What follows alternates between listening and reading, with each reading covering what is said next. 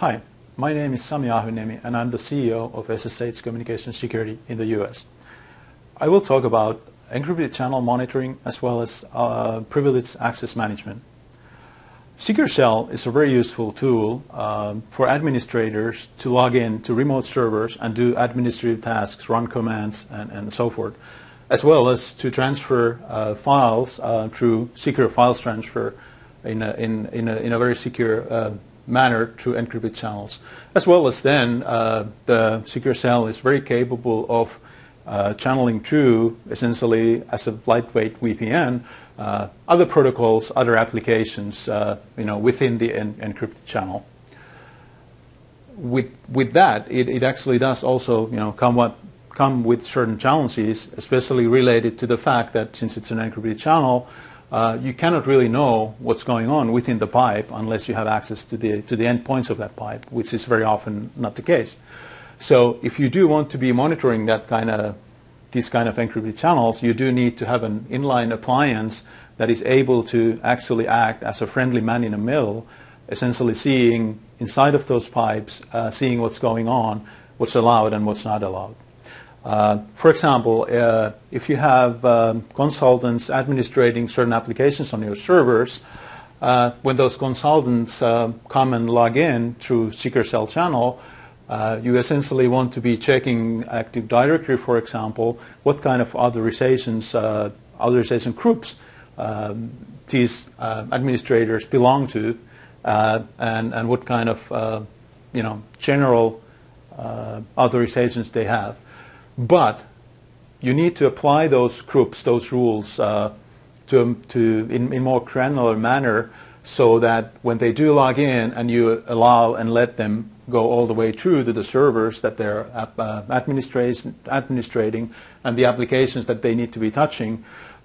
you can be running rule sets that essentially deny them, for example, running sudo commands or in general gaining root level access, but instead they're only able to operate within the authorization, within the applications that they should be touching. Also, when you do the channel monitoring, you can certainly apply a lot of the rule sets within the device if the device is capable of doing that. But also, in very many cases, you have extensive DLP IPS in place and basically have extensive rule sets there, centralized, centrally managed, centrally created. So you can also be referring the traffic to, for example, a DLP that will then signal back saying this traffic,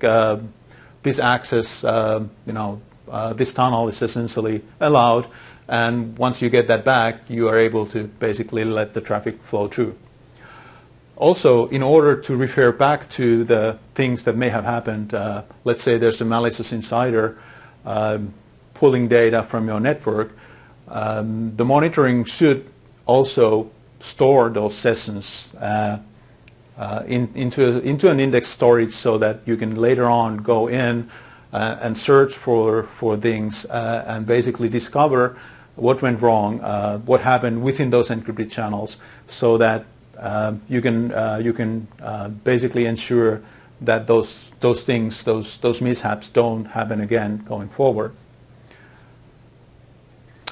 With that said, when you're building these kind of architectures,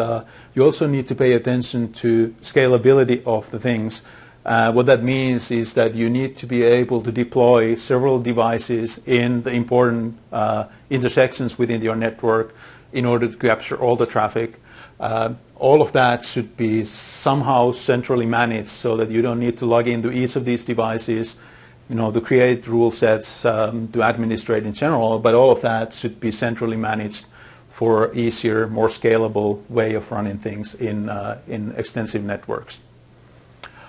With that said, us at SSH, we've created a product called Crypto Auditor that essentially allows an enterprise to do exactly what we described here. So to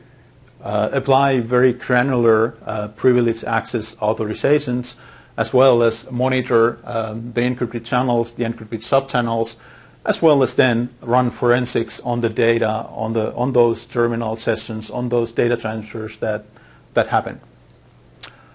With that, thank you for listening. Goodbye.